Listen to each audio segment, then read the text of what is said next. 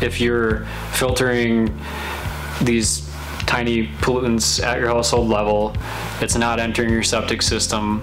You know, in part that's an environmental issue as well, as we discussed earlier, but from the practical side of things, you know, the goal of that, or the outcome of that, is your septic should last longer. It could last many, many years longer.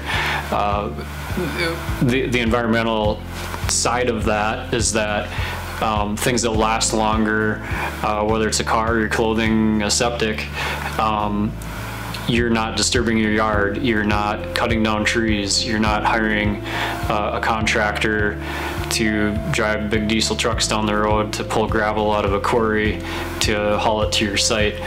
So I think in general, making what you have work or last longer through maintenance, or smart things like putting in a filter at your house, your overall, whether you know it or not, you're being a good steward to the environment by making those things last a lot longer.